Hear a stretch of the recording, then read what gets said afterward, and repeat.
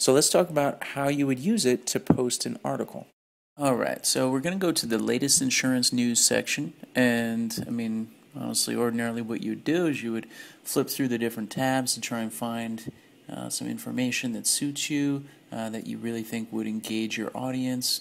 I'm going to say, let's go with tips on preventing auto insurance fraud. Okay, so we go out to this website, we say, oh, is this a good article? Oh gosh, it's fantastic. All right. So I go up to the top and I highlight the URL, right click and choose copy. And then I go out to my fake insurance agency Facebook page here.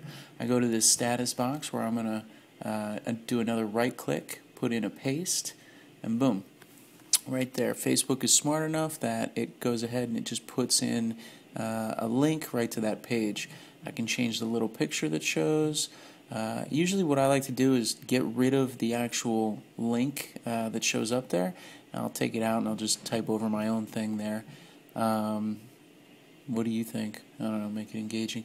You can also change the title if you want to.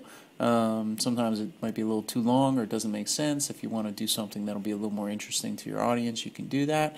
It's also the same is true for the little description there. So after I'm done, I'm going to hit the post button, and boom, it's done. So what does this look like to the front end?